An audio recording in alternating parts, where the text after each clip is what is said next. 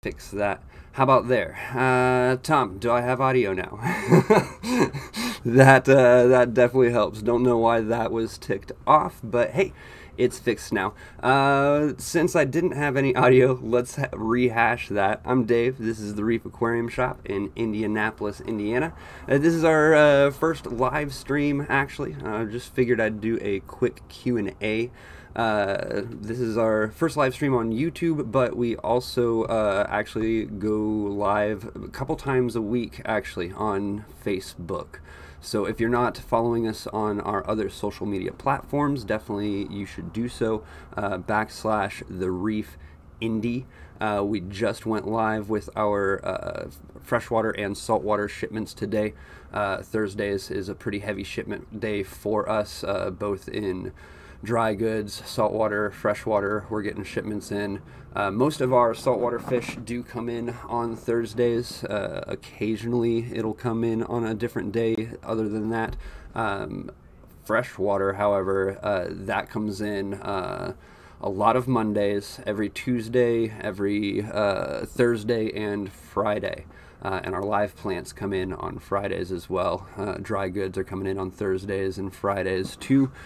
So that is when we restock right before the weekend.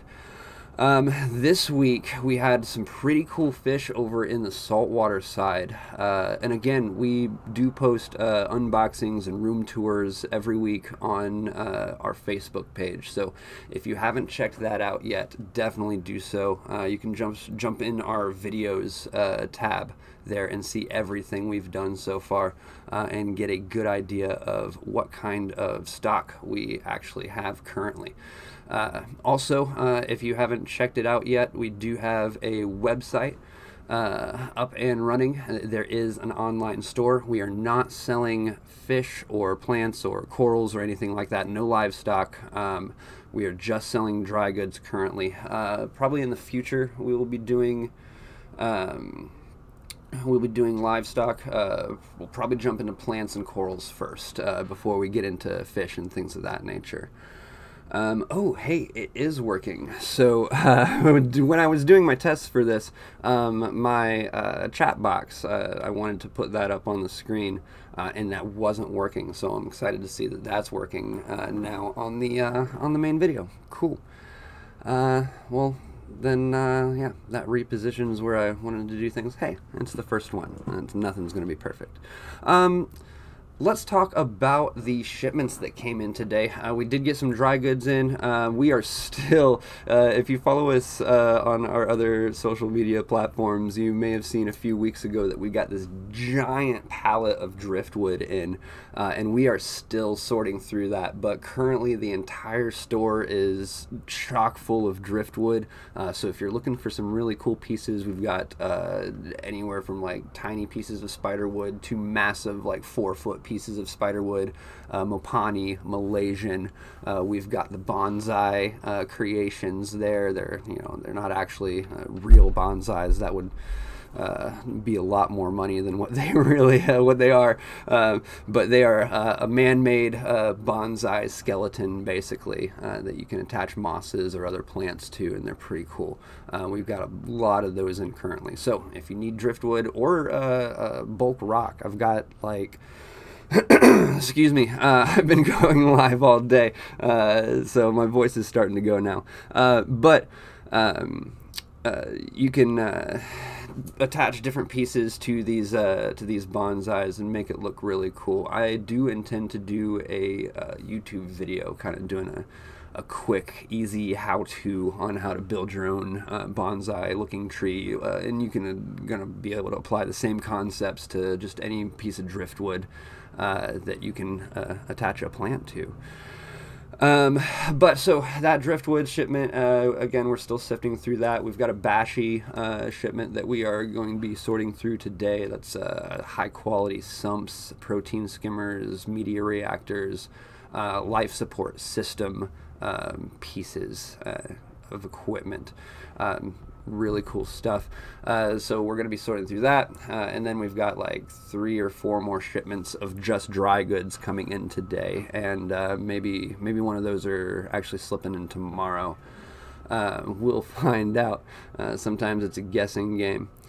The freshwater shipment looked pretty cool. We didn't get a lot of stuff on the freshwater side this week, but we didn't really need a ton. We've been doing some transshipping in saltwater, in freshwater, and that's where we essentially just skip the middleman, which are our typical providers that will order from these places overseas, have them shipped to them, they put them in their facility, treat them, quarantine them, blah blah blah, send them to us. So well, with the turnaround, sometimes they just sit there for a few minutes and then are sent to us. But we basically just pull the middleman on that.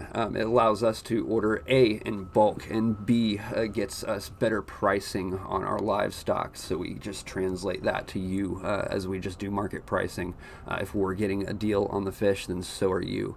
That's just always been our philosophy. We're not trying to nickel and dime people. We're just do our standard markup, and no matter what the price of the fish was coming in. So we're doing one of those transshipments this week, or this coming week. We didn't do one this Monday. But because of those transshipments, we're getting pretty full on our space. We still want to keep a variety, still want to keep our bread and butters.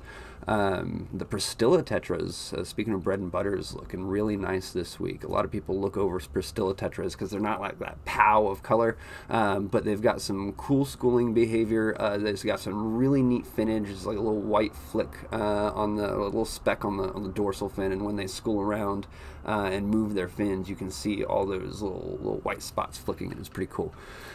Those are looking great. Some really good discus came in this week. Definitely some cool stuff. And again, you can check this all out on our Facebook live videos that we do every Thursday. That and the strawberry betas. Oh my goodness! I just realized that I forgot to show everyone the strawberry betas on my Facebook Live video today. So sorry, everybody, if you're watching this. And I said in the beginning of the video that I was going to show you the strawberry betas, and then I didn't. So apologies for that. I will make sure that if they are still around, because those tend to go like pretty much the day we get them. The strawberry, it's a wild type beta. I don't recall the actual scientific off the top of my head, but let me look. Great thing about, let's spell it correctly. And I'm just checking my our inventory at the store, and I can actually just pull that. They're beta alba marginatas, and they are wild. It's a male-female pair. They run $74.99, and they usually go the day we get them. But again, I forgot to show those to you. I will be posting the master list on our Facebook page, which is, if you're unfamiliar with what we do on our Facebook, it's essentially on Thursdays I go live and show you the things that we got in. On Fridays I'll post up big master lists for salt and freshwater of everything that we got in. That typically includes the plants as well. Sometimes corals. We just got in last week, or was it the week before? It's all running together, guys.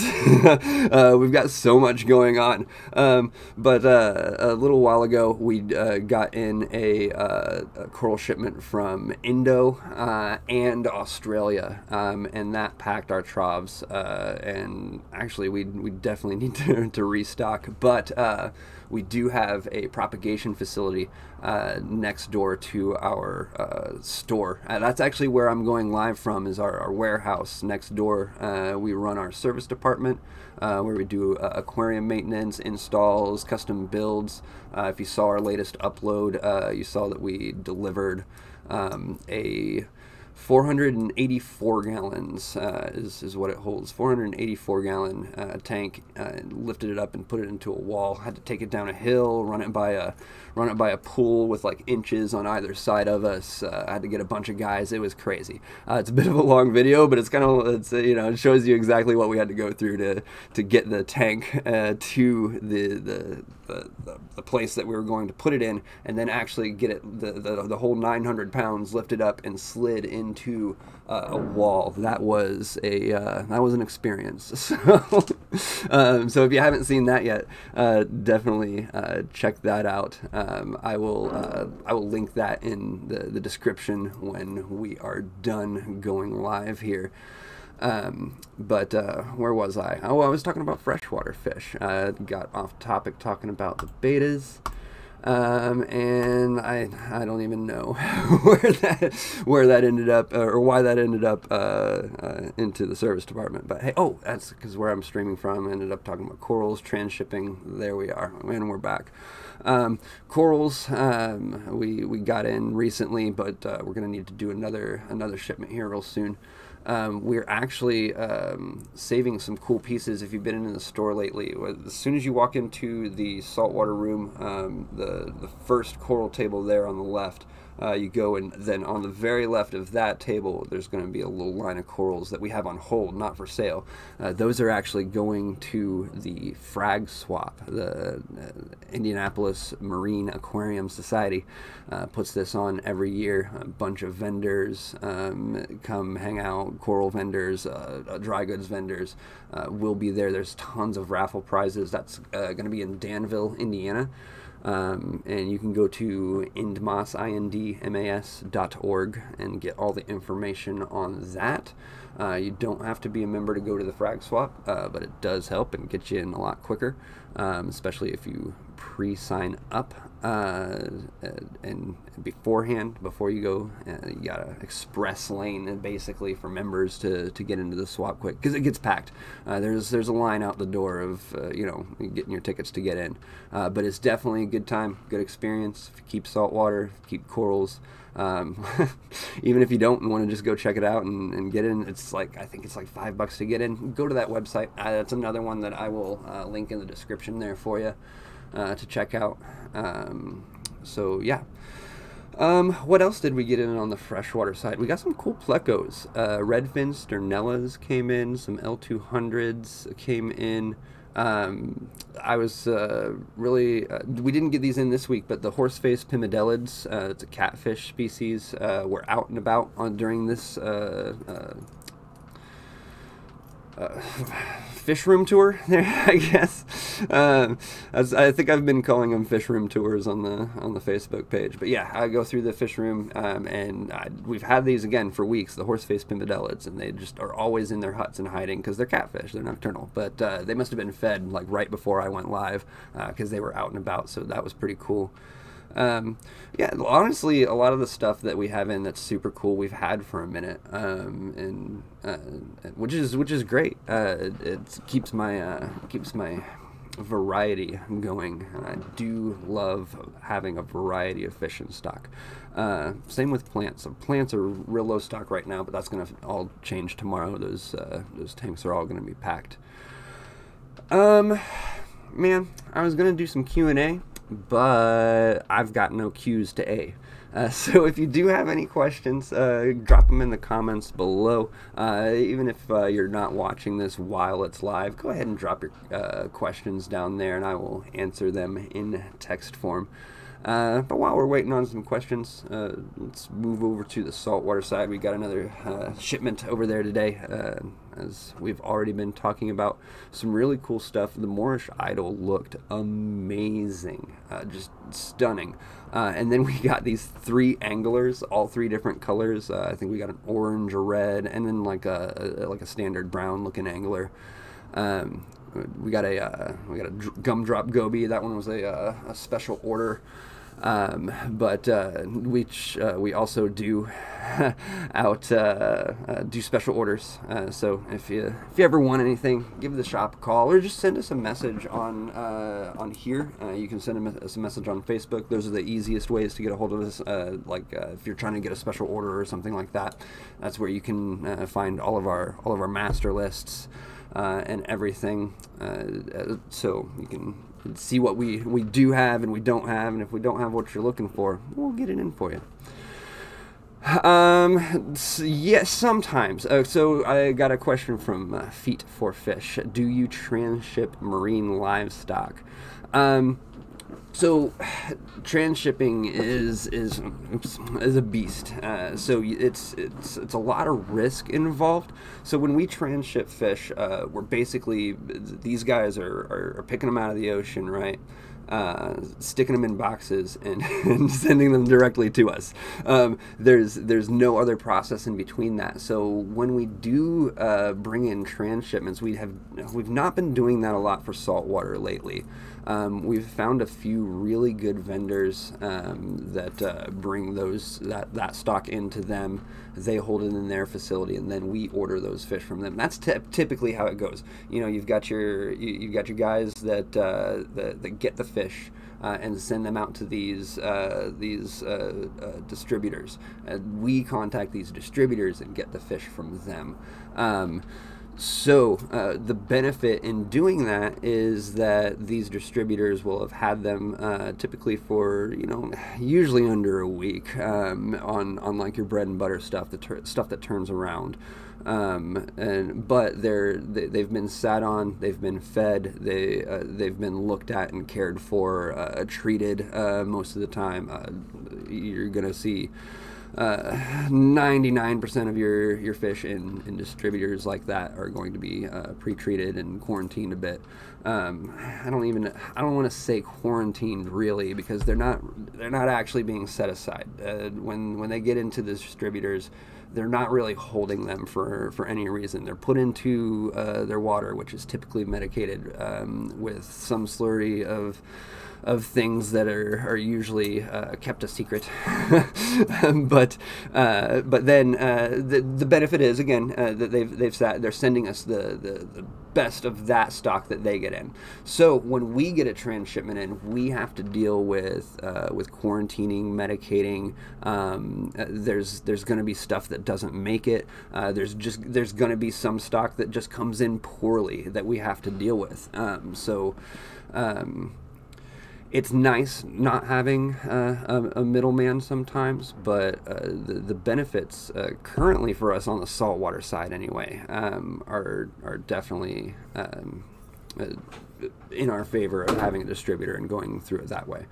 Now on the freshwater side, we've found a really good transshipper, and we have not had many problems at all with them. Of course you get the sickly fish here and there, but again, that's the risk you take doing transshipments like that, and cutting the middleman who's culling that for you. So I guess, if you're looking into a direct option, typically you as a consumer can't do that unless you're getting it from somewhere like Aquabid. You have to have particular licenses to be able to transship fish in. So if you're looking at like a more social level of getting these in, like a website or Aquabid or something like that, getting fish shipped from overseas from somewhere, that's not really the type of transshipping we're talking about here. You're basically just going through an independent vendor at that point. Which, again, there's pros and cons there as well. But yeah, so to answer your question, I would honestly, unless you're going through a company that you've seen reviews on, you can get feedback from other people on how they did shipping and so on and so forth. outside of that, go to your local fish store and see the fish in person. I personally much prefer that. You know, I've ordered fish online. I've got from plenty of LFSs. I try to buy something from every shop I stop in just to you know, get new things. That's what this hobby is all about. There's always something new. But I personally just much prefer seeing the fish in person, looking at it, and you know, seeing its personality, its patterns, its health. You know, is it eating? I'm just picky like that. Now, if you do pull in from somewhere else, you know, that's not your local fish store or a pet store, even if you are pulling from them, but more so if you're transshipping, quarantine. You know, just before you add it to your main tank, have a separate tank that you are monitoring them in for a little bit before you stick them into some sort of display. That way you ensure the health of the fish. You make sure it's not carrying anything that you don't see. And again, more so for maybe transshipping, but or getting it. Yeah, we started talking about transshipping, but it's really a different thing. If you're getting it from an outside source, getting it from online, whether it be a person or a company, just quarantine. Always quarantine. Even if you're getting it from your local fish store, no matter how good they are, even if they're us, quarantine your fish. That's basically my 2 cents and opinion on that. So fantastic question. I appreciate that, Feet for Fish. If anyone has any more questions, go ahead and drop them in the comments below. I will be happy to answer those. I will probably be ending the stream soon-ish, since I'm not getting you know, too much Q's to A. But hopefully I do want to start doing this on a more regular basis and just do some general Q&As, talk about what's going on in the shop. Speaking about what's going on in the shop, we'd been having some Wi-Fi issues, so we're actually getting those fixed now, thank goodness. I was having issues going live from the fish rooms and getting no service in there, so we're getting that fixed, and I'm super pumped about that. I also have a new YouTube series in the works. It's going to be pretty cool.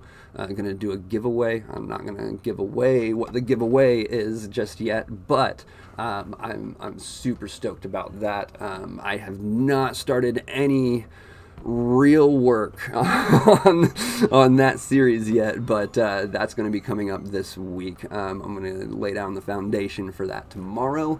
And it'll come out when it comes out. But super stoked for that.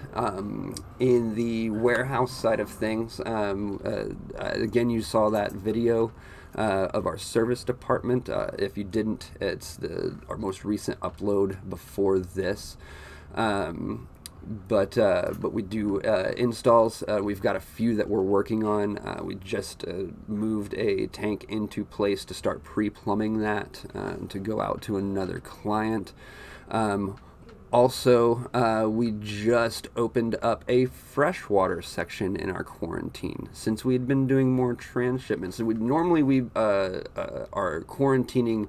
Our store is very small for what it is. It's done us good for quite a while, but there's no place to stick a legitimate quarantine section in there. So what we've been doing is essentially quarantining on the floor. All of our bottom rows that don't get really noticed that much and aren't high sales have turned into our quarantine section. So we're putting all of our new fish on the bottom there and running them through meds and monitoring and whatnot. And then once that we feel they are ready for sales, we're moving them up into the higher tiers where you can see them better and so forth.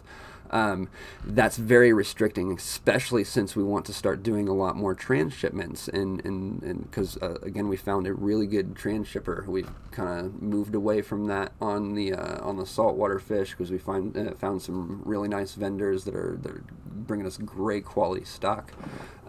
So we don't want to mess with that, but we found some really good transshippers for freshwater, but we still want to quarantine even though that they're very good. You know, there's that risk that we were talking about before. So we've opened up a freshwater section in our quarantine room over in the warehouse, and the first round of things to go into that should be Monday when we get that transshipment in. Some of it's going to be quarantined over in the store on those bottom sections, but a lot of it's going to be coming over here where we can monitor it a little. Well, I mean, either way, they're being monitored on a daily basis. So we just have more room for quarantine so we can bring in more variety, more fish, bring the prices down. And again, we just go market pricing. So when we're buying in quantity from transshipments like this, we can actually offer you a high quality fish at a much lower price.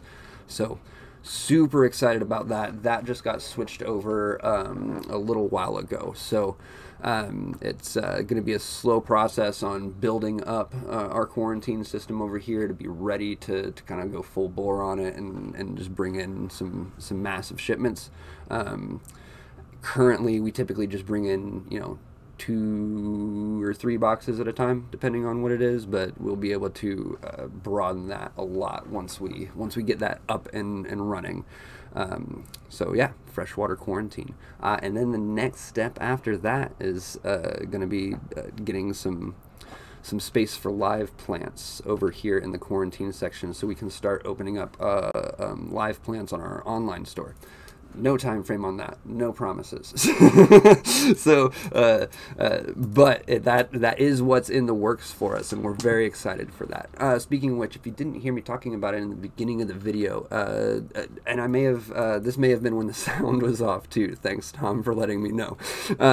But we do have a website. There's a store on there. We don't sell livestock or plants or corals yet, but we do have a ton of dry goods there. So if you're not close to us, if you're not in Indy, and you want to support us, or if we have something that no one else around you has, we'd be happy to send it to you. So check out that store.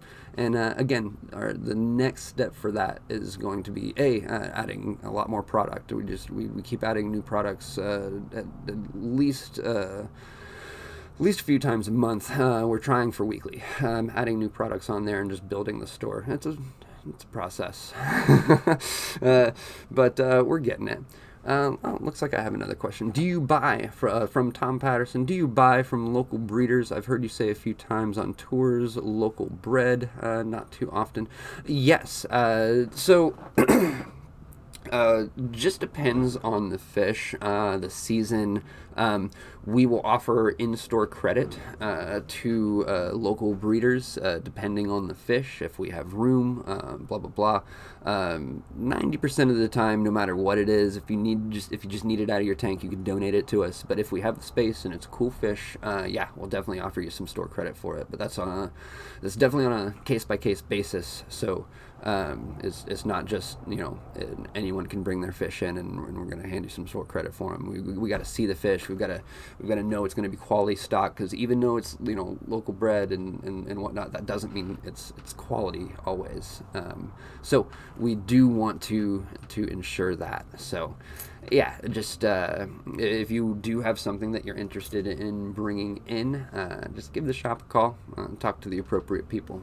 Brandon over there is our general manager. He can give you all the answers that you need as far as bringing the fish in for store credit. And again, 90% of the time, if we have room, you can donate these fish. If we are I don't know, full elsewhere or just not able to do in-store credit at the time. But yes, we love getting things from local breeders. The majority of our endlers come from local breeders. Some of our shrimp come from local breeders. A lot of our plants are propagated by locals as well, like Java moss, guppy grass, duckweed. we actually sell our duckweed quicker than we can propagate it, so we actually have to order it in sometimes, but usually our customers will be supplying that for us because they have plenty. If it takes off in your tank, you know you've got plenty. Yes. So going back to our previous conversation, Feet for Fish is saying shorter supply chain minimizes exposure to parasitic systems, running, therapeutic copper. Um, yeah. So definitely, again, yeah. If you're doing quarantine, definitely, I recommend quarantine. You need to do quarantine, especially if you're bringing the fish in, directly to you. As long as you're aware of the risks and you're running the meds and you're quarantining, it could turn out fantastic. It could also be a disaster. We've had some very bad transshipments in the past, to be honest. So as long as you're willing to accept the risk, it could definitely be very rewarding for you. Yeah. Um, do we have a marine quarantine procedure? Yeah, we do. So depending on the source, especially for transshipments, we bring it in quarantine, and we're typically and this depends on the shipment coming in too. But 9 times out of 10, we're doing like something with copper, and that seems or has been very effective for us. Sometimes we need to hit it with something else. We'll clear the system and hit a round of different meds, but usually it's just going to be copper based. In our quarantine procedures. And again, that's going to depend on where it comes from, what kind of fish are in the shipment predominantly. That can change with certain species. I am way more versed in freshwater than I am saltwater, which can be tricky sometimes for me if I'm hanging out over on the saltwater side and getting some detailed questions, but that's the extent of my knowledge on our particular quarantine process. In future Q&As, I'm definitely going to be bringing different employees in with me with different expertises. That's the nice thing about our store is everybody has their specialty. That way we can have some sort of expert on just about anything. None of us are going to be experts on everything, which is perfectly fine. If we don't know the answer, we go to the person who does know the answer, and we get that for you. But yeah, that's the gist of our quarantine process. Probably in the next Q&A, I'm going to try to bring either Kevin or Chris. Kevin is our owner. Chris is our coral master, Fragman Chris. He takes care of all of our coral propagation. And he's also the one on the back end of the website. I do mostly freshwater. I'm kind of a little bit of a jack of all. I have approximate knowledge of most things. If you get that reference, thumbs up in the comments. But yeah, I have mine's kind of widespread general knowledge, and then we have people who are way focused in on like plants. I've got some people who are really know their inverts, like in freshwater, specifically like crabs and snails and shrimp and things of that nature. Then we've got our saltwater people. Some know corals a lot better. Some know fish compatibility better than they know corals. So, having a wide expertise around all of our employees like that just really helps a lot. And we're all kind of just doing our secondary things too. We've got Ellen, who does all of our inventory and takes care of all of our dry goods shipments. I'm on the all of the social media. I do Facebook, Instagram, Twitter, the YouTube, as you may have been able to tell. I'm on most of them. So that's my area of expertise. I wouldn't say I'm a social media expert, but freshwater, and then I do all the social media stuff. Oh, and all the, like, if you go into the store, all the, like, the menu boards like that you see behind the counter, over the freshwater fish tank, and then above the coral raceways. I'm running all of those too and doing the design behind that. So we keep ourselves very, very busy here at the Reef Aquarium Shop in Indianapolis, Indiana. But yeah, guys, I think that is going to be it for today. Again, even if you didn't get your question, well, I mean, I answered all the questions here, but if you're coming in late and I haven't had a chance to ask your question yet, or if you're watching this after it goes live, go ahead and drop those questions in the comments, and I will come back around and answer those for you, probably later today or tomorrow when I see them. But yeah, thanks for hanging out with me on my first live stream. Again, I plan to start doing these much more often. My goal is weekly. We'll see how that goes. I'm going to try to do them on Thursdays, and again, we'll see how that goes. Might switch it up, and that all depends on you guys and what's going to be best for you. I'm here for you guys. So, yeah, again, my name's Dave. This is the Reef Aquarium Shop in Indianapolis, Indiana. Check us out on all of our social medias, right here. Yeah. / the Reef Indy on any of them. Jump on our Facebook page and check out the unboxings and the fish room tours that we did today. And then tomorrow, we'll be posting up our master lists. If you haven't done so already, subscribe to the channel, give this video a like if you had fun hanging out or if you found some useful information. I would much appreciate that. Again, any more questions, drop them in the comments, and we'll see you next time. Thanks, everybody.